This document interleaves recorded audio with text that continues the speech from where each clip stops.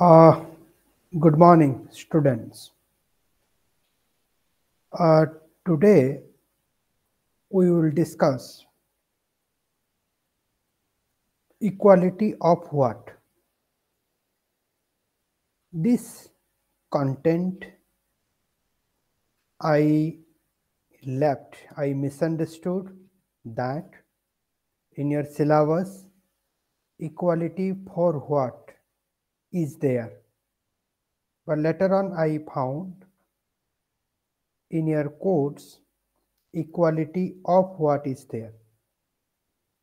Equality for what and equality of what are not same thing.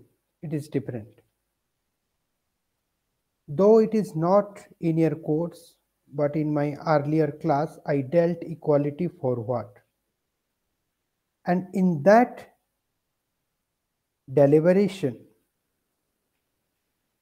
I understood equality for what basically means the purpose of equality. Why we should discuss, talk, or think about equality. Or in other words, the purpose of equality is to reduce inequality. And inequality is the prime reason of the poverty. So, equality is to reduce poverty. But when we talk about equality of what? It means we may understand it that in which context we can think and bring equality. What is the context? In which context we should think about equality? There are mainly three contexts in which we can think about equality. The context of welfare, the context of resources, and the context of capability. So in other words, principles of equality can be followed in the context of welfare, resources, and capability.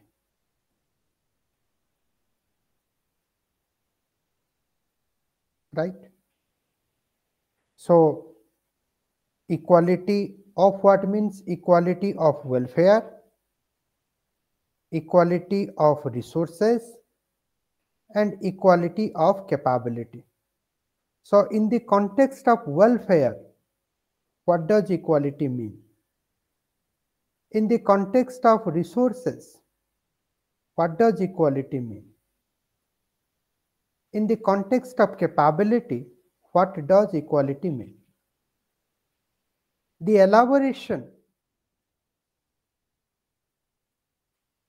of this meaning of equality in different contexts constitute an understanding of equality of what.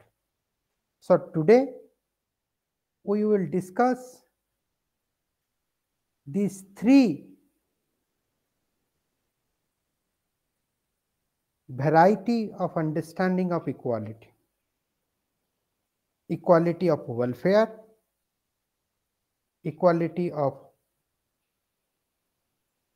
resources, and equality of capability. For utilitarian, utilitarians means James Bentham,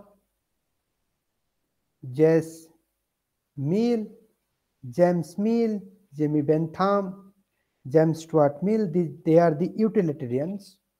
Now for utilitarians, distribution of equality means distribution of welfare. So now we are discussing equality of welfare. So to utilitarians, distribution of equality means distribution of welfare. Now what is welfare? To Bentham, welfare means happiness, which is understood as the net balance of pleasure over pain that an individual experiences. Every individual experiences both pleasure and pain. But we can say that a person is happy only when his net pleasure is more than his or her net pain. So welfare basically means to Bentham happiness. In modern sense, welfare is also identified with desire or preference satisfaction. I have a desire. If my desire is fulfilled, if my preference is accepted, then certainly I get satisfaction and I feel a sense of welfare in modern sense. In modern society, people may have more or less welfare, and accordingly they lead a better life or a worse life.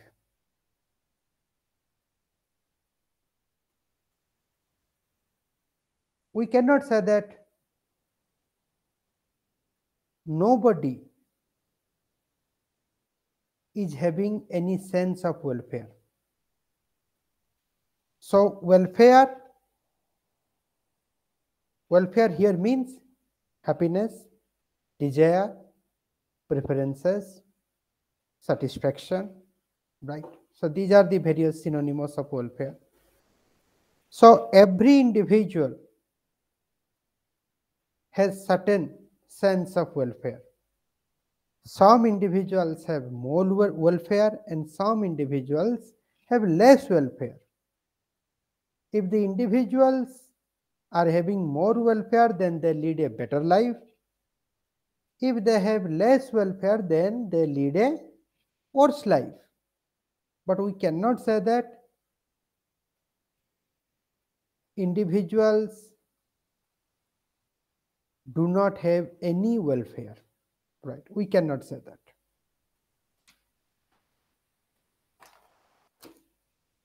Now, a society that believes in distributing welfare, I'm repeating here, welfare means happiness, preference, desire fulfillment. A society that believes in the distribution of welfare equally will not worry about how much resources an individual get. So if the main goal of the society is to distribute happiness equally, then for that society, it doesn't matter how much an individual get. Let me give you an example, then you can understand it very well. Suppose A is having a test for an expensive car and B is having a test for a bicycle. Then according to the principles of equality of welfare, it is fair to provide a car to A and a bicycle to B. And according to this principles of equality of welfare, the happiness a car produced in A is equivalent to the happiness a bicycle produced in B. So certainly we can say that the car is not equivalent to bicycle, but the happiness produced by the car and bicycle is the same, and it is fair to provide a car to A cycle to B. So if the society is guided by the principles of equality of welfare, then that society is not at all worried about who gets what, when, or how. That society only bothers about whether the resources are instrumental in securing happiness for the individual or not. Whether individuals, the happiness of the individual, whether the happiness of the individual is equal to the happiness of the other individual. That society only bothers about that. It does not bother about who gets what, how much, when, or how. It only bothers about whether the car is producing happiness, whether the bicycle is producing happiness, whether A is equally happy as B or B is equally happy as A. It only bothers about that. Now, under such understanding, it is imperative that we fulfill everyone's welfare equality, irrespective of inequality entailed in the distribution of resources. Now, one can sense it. Under the principles of equality of welfare, resources may be distributed unequally. Resources will be distributed unequally, but it must fulfill everyone's welfare equality. It must produce happiness. Right? Does it make any sense? Are you convinced? Certainly liberals, they are not convinced. Right? The ideal of equality of welfare, why they are not convinced and why they are not happy with the principles of equality of welfare? Because the ideal of equality of welfare does not promote the cause of fairness. It does not deal with the concept of self-respect, and it does not deal with the concept of fraternity. How? How?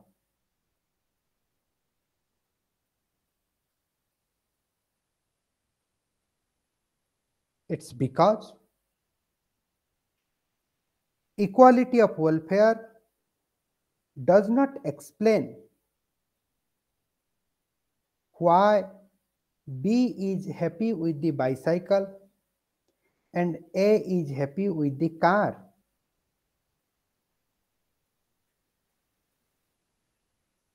Right? And I can remember Bentham's famous line, Pushpin is as good as poetry, because both produces happiness. So can we say that the car is equivalent to a bicycle because both produces happiness? Car produces happiness in A and bicycle produces happiness in B. Can you equate car with the bicycle? Can you equate the owner of the car and the owner of the bicycle? Can A and B develop a sense of fraternity between them? Is it fair? So these are some of the questions that is unanswered by the supporter of equality of welfare. And most of the liberals consider this ideal morally objectionable, and hence they hold it unattractive as the yardstick of social policy.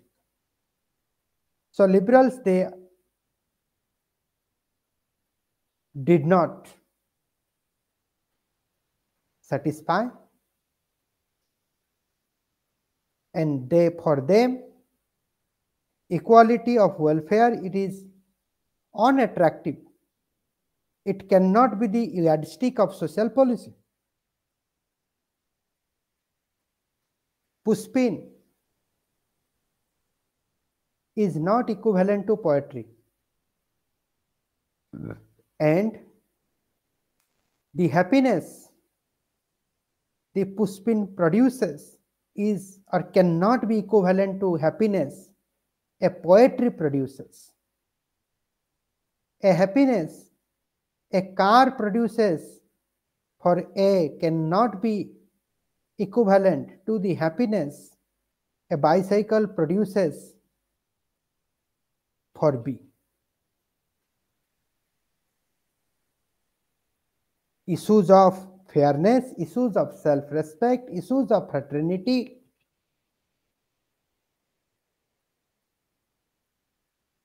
that have not been dealt by this concept equality of welfare.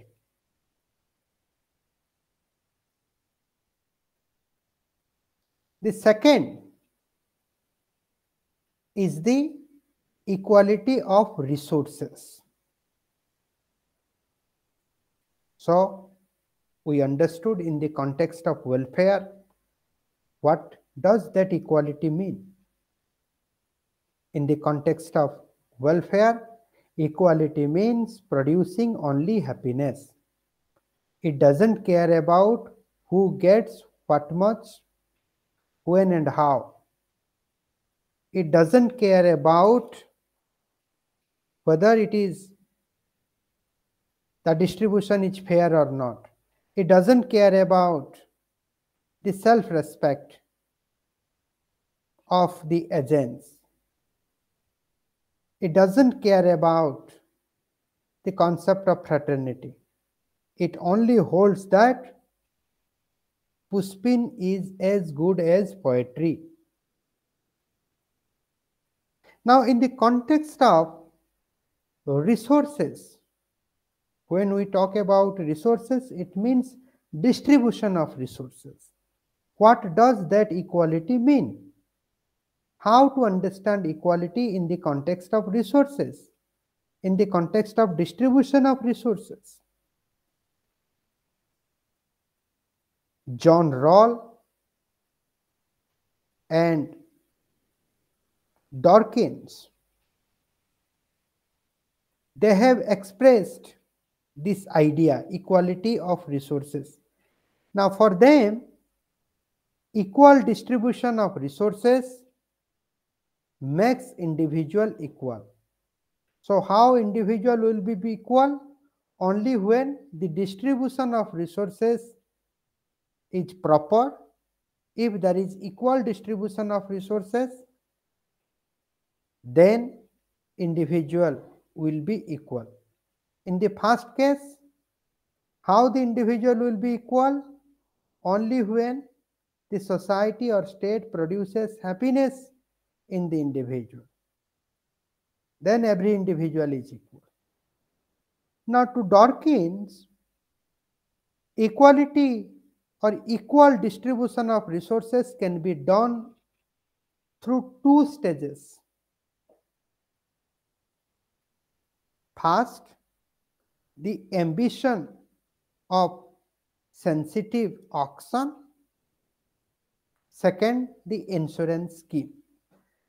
So before we understand these two stages, let's understand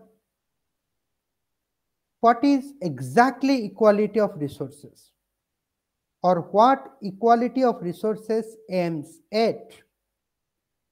It aims at to secure for everyone an equal set of resources and an equal opportunity to convert those resources into welfare. I am repeating, equality of resources aims at how to secure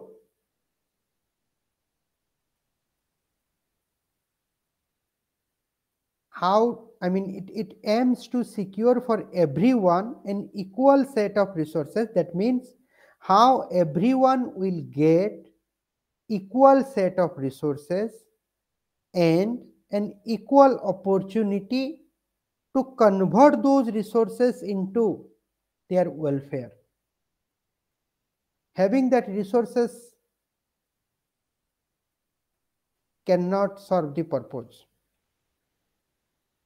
Opportunities must be given to them so that they will convert those resources into their welfare. Now, how well people do this?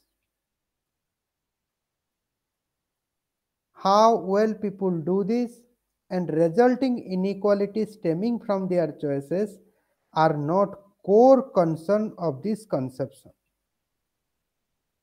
Right.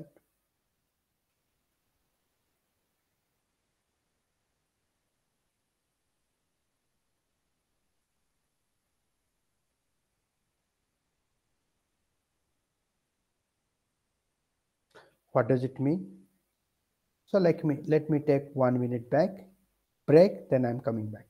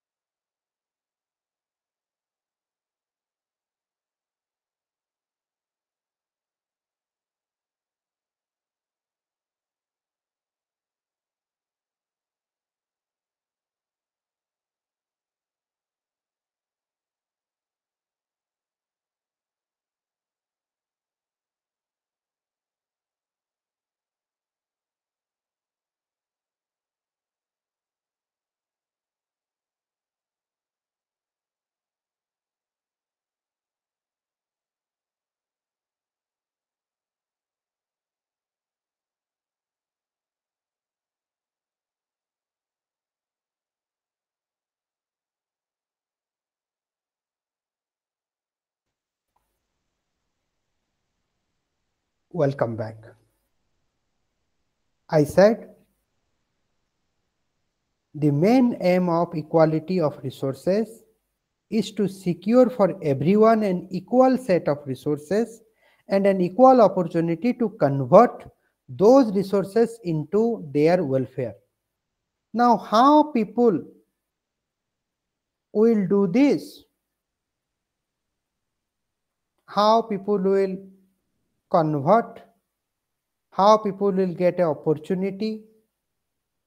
so that people can convert these resources into their welfare.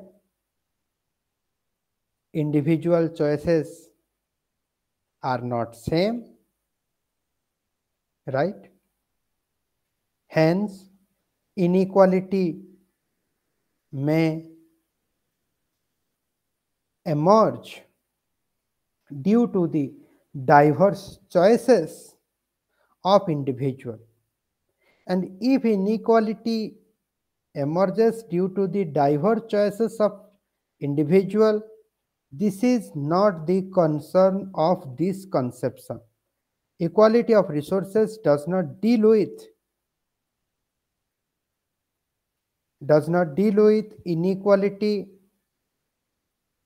that is emerged due to the diverse choices of individual. So you can get a sense what is the goal, what is the aim of equality of resources.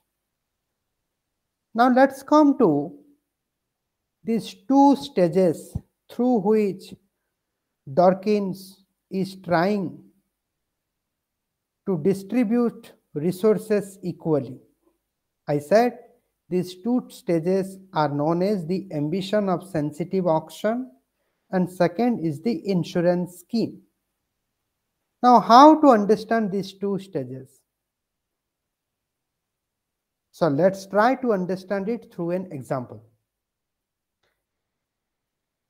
Imagine a situation where 10 people arrived in a deserted island,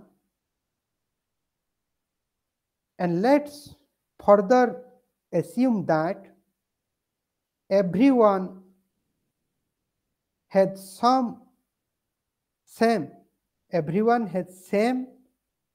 natural talents, and that island has abundant resources and no native population. So you have to imagine that 10 people arrived in a deserted island first.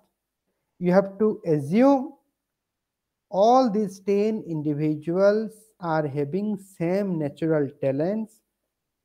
Third, that island is having abundant resources. Fourth, there is no native population in that island. Now, how to divide the available resources equally so that everyone will get an equal opportunity to convert these resources into their welfare? How to distribute? Now the division will follow the auction procedure. And why auction procedure? Now because the goals of the people in their life differs. My goal of my life is not same as your goal of your life.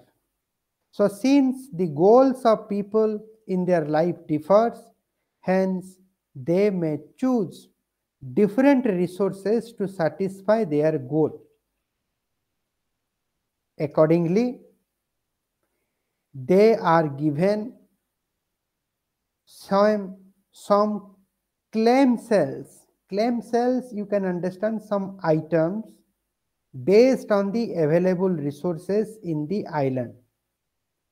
Each one of them is likely to have different preferences, and their preferences will determine on what they wish to spend their claim sales, right? You cannot understand until and unless I give you certain concrete examples. In an island, you can find many resources.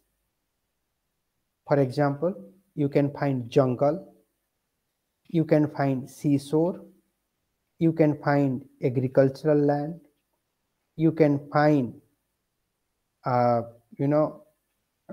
what I will say, you can grudging field. There are many resources in a island, right? Now, out of 10, right, if you ask the preference that what is that they want to be, what is the goal of their life. Now, out of 10, some may say that they want to engage with farming, right? Now, if their goal is farming, then they may choose items relating to the agricultural land. I said resources of that island will be converted into a list of items.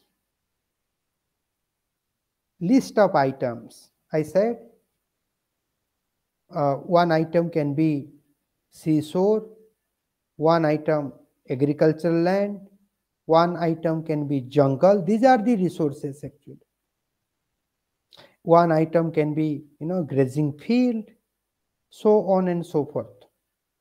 So there are different items. So the resources will be converted into different items. And people will given a chance to select the items which is required to satisfy their goal in their life. So out of 10, suppose 4 people, they are interested in farming, their goal of life is the farming, hence they opted items that is relating to the agricultural land. Now, another 3 people, they wanted to set up a dairy farm, and accordingly they opted items relating to the cattle and the grazing field. Then the rest 3, I said 10 people, na? The rest 3, they wanted to engage with fishing.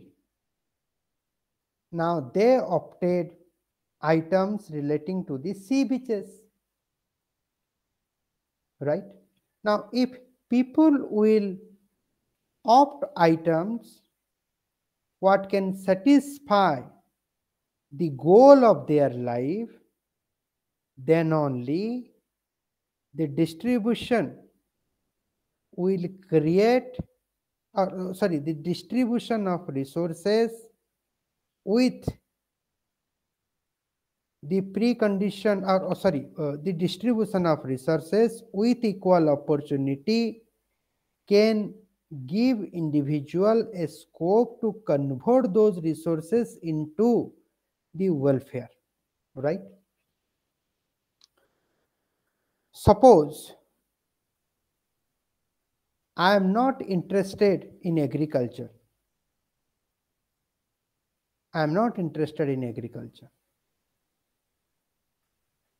But I am given a portion of agricultural land because of equal distribution without taking note of preference. For example, if the entire agricultural land will be divided by the 10 people, then I will get 1/10 of agricultural land. But I am not interested in agriculture. In that situation, 1/10 agricultural land, that land will not produce anything for me because I am not interested in that. Hence, I cannot convert these resources into welfare. I cannot convert that agricultural land into my welfare. That is of no use. So one thing that we learn from this equality of resources is that the distribution of resources must accompany the preferences. Then these resources can be converted into welfare.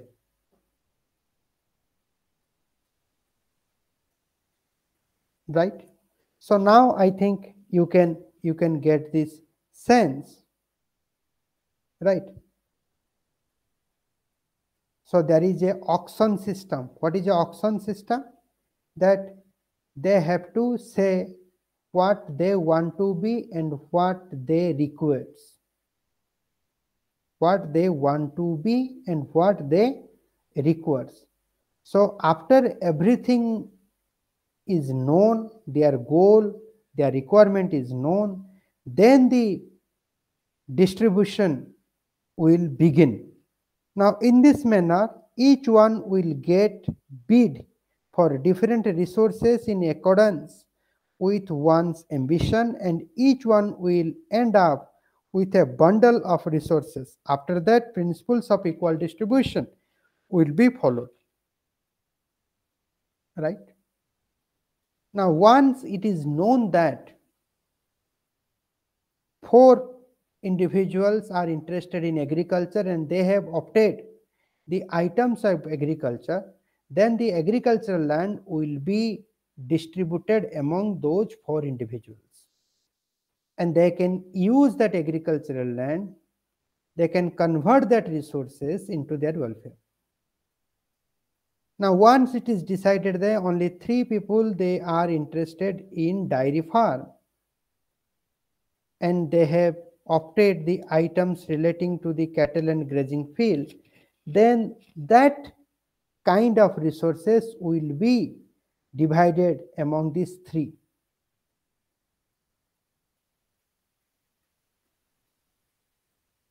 Right?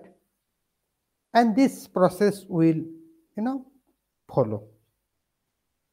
So what we get from this, that this equality of resources, it can bring equality only when the distribution of resources will be based on the preferences of the individual. Why? I mean, what is the importance of that preferences? That importance is that if the individual has opted the resources, then he can convert that resources into welfare. That's the main point. However, critique of equality of resources, critics have pointed out 2 possible problems in this system of equality of resources. And what is the problem? First, in the real world, it is difficult to imagine that everyone would be similarly endowed with natural assets. Now they are saying that Rawls and Dawkins, they have taken that every individuals are naturally gifted and they are equals. They are equals because all of them are naturally gifted. This is not truth. Every individuals are not endowed with natural assets. Nature has not given all individuals the same talents. In the real world, you will not find it. And the second, this system does not take care of a differently endowed person. Now this distribution, right? This distribution of resources or equality of resources does not talk about or does not take care of physically handicapped individual, right? Now, a person who is physically challenged may require special need and resources, otherwise he or she may not convert these resources into welfare. Suppose one individual is physically challenged, but his goal is to become a agriculturalist. Now, if that person who is physically challenged, if that physically challenged person will not be given external help, special treatment, external facility, then that person cannot convert the resources into welfare. So these are two major problems with this system. Now, responding to the critique, Dawkins says that one way out from this problem would be to compensate to that individual for his or her natural disadvantage. Now, Dawkins is saying that if that individual is naturally disadvantaged, then that individual will be compensated, and the compensation would be derived from the common pool of resources before it is auctioned. So before the resources get divided, before that, compensation amount of compensation, certain amount of resources will be subtracted from the overall resources, and that resources will be there to compensate a person who is naturally disadvantaged. So this is the response of Dawkins to the critique of equality of resources. So the important aspect of this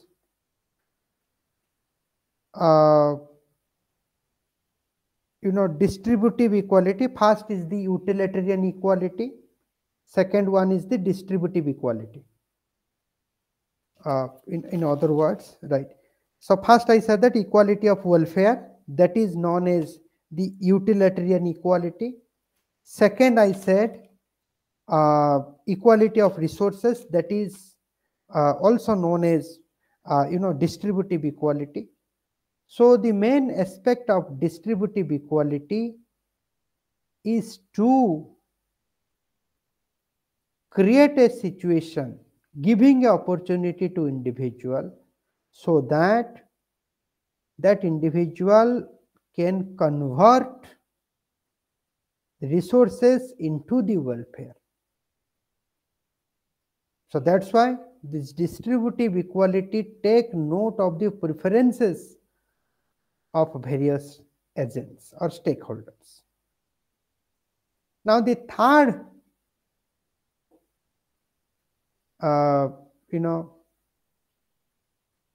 type of equality is the capability, equality of capability. Equality of capability. In the context of capability, what does that equality mean? Now, equality of capability is the contribution of Amartya Sen to the welfare of human society, right? And the main intention of equality of capability is to develop the abilities of the individual, right?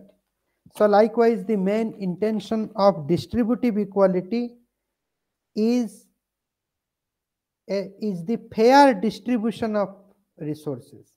And the fair distribution of resources means distribution based on the preferences. And utilitarian equality means now producing the happiness. Right. Now Amartya Sen, he argues that neither utilitarian equality nor distributive equality sufficiently capture the difference among human beings, the real difference among human beings. Now for him, the agents, I mean the individuals of such theories are generally deemed to be free, equal and independent beings. Both utilitarian equality and distributive equality, it holds that individuals are free, equal and independent beings. But Amartya Sen does not accept it. For him, it is a lie. Individuals are not free. All individuals are not free. They are not equal and they are not independent. Instead, to Sen, society is made of individuals with unequal abilities and needs. Unequal abilities and needs. All individuals are not free. They are in their life situation, and their life situation is very much limited. They are not equal. They are not independent. They are dependent on many things. Hence, society is the constitution of individuals who are unequal in abilities and needs. So until and unless the unequal abilities of individual is addressed, equality cannot be achieved despite of welfare policy or resource redistribution. So for Amartya Sen, the development of an individual is possible only when that individual is a able individual, that individual is a skilled individual. Only distributing resources or only making some welfare policies or social justice policies is not enough. Is not enough. For him, the genuine equality, the true equality will be possible only when the capability of individuals will be addressed. The unequal abilities of individual, as long as the unequal abilities of the individual is addressed, equality cannot be achieved. You may have welfare policies, you may redistribute resources. Now the unequal ability of the individual can be addressed. Now how to equalize the unequal abilities of the individual? So until and unless you don't equalize the unequal abilities of the individual, equality cannot be achieved. Now Amartya Sen is coming to the skill of the individual, ability of that individual. If individual is able, then he can convert the resources that has been given to him by the principles of redistribution. If he will have capability, skill, then he can convert those resources into their welfare. Now to Amartya Sen, these unequal abilities of the individual can be addressed through inclusive education, which should ensure the full development of human potential. Now these are the various characteristics of inclusive education.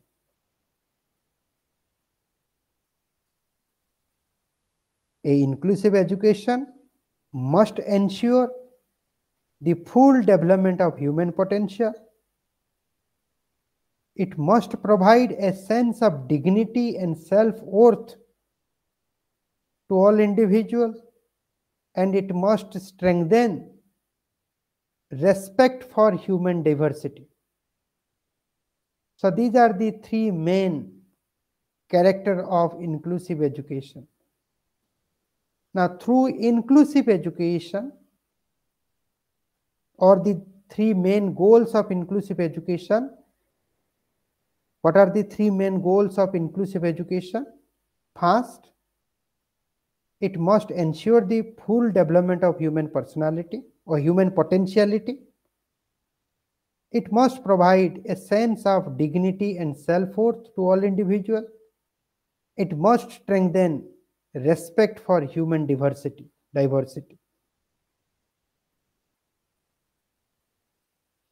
If all these characters are there, then it is called the inclusive education. And through inclusive education, unequal abilities of the individual can be equalized to greatest extent. And once individuals are capable, skilled, then they may convert resources into welfare, and the genuine equality can be prevailed. Now, inclusive education must encapsulate following capabilities. Inclusive education must encapsulate following capabilities. What are the capabilities that inclusive education must address? Now, it must enhance the academic skill, that is critical thinking, problem solving skill, knowledge of participation in society and economy. Inclusive education must enhance life and social development skill.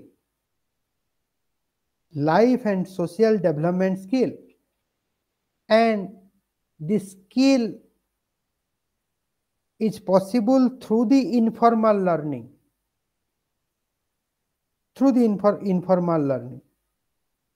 So inclusive education is both formal and informal. Many things that you learn from the informal setting. No institution can teach you the life skill or social development skill. It is your mixing with the society that will teach you the life skill, that will teach you the social development skill. Now, the inclusive education must enhance the individual autonomy. It must prepare individuals to make his or her own choices. It must prepare individual to be responsible for his or her choices. Inclusive education must create individuals or produce individuals who will respect for evolving capacities. That means inclusive education must take away the jealousness from the individual. The established capabilities must develop respect for the emerging capabilities, and that inclusive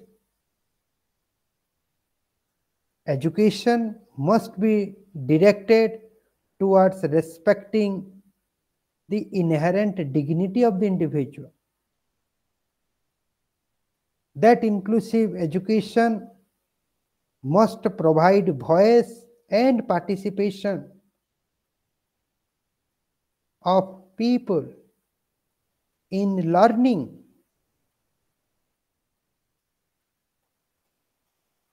Inclusive education must preserve the identity of various individuals. Overall, this inclusive education must protect the self-esteem of all learners. Self-esteem, self-worth.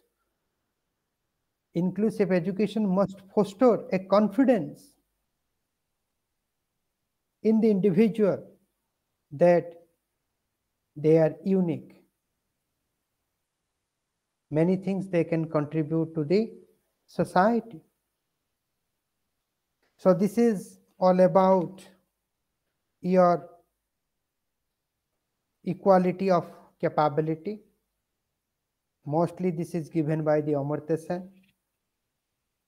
The earlier two, that is equality of resources, it is mostly contributed by Dawkins, and equality of welfare, it is mainly the contribution of Jimmy Bentham. So this is all about your equality of what? Equality of welfare, equality of resources, equality of capability. In the context of welfare, what does that equality means?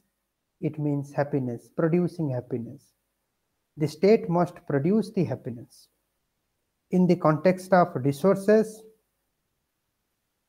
what does that equality mean? It means a fair distribution of resources. And when I'm saying fair distribution of resources, it means distribution of resources on the preferences of various individuals. And in the context of capability, what does that equality mean? In the context of capability, equality means inclusive education. So this is all about your equality of what? So thank you. Thank you very much.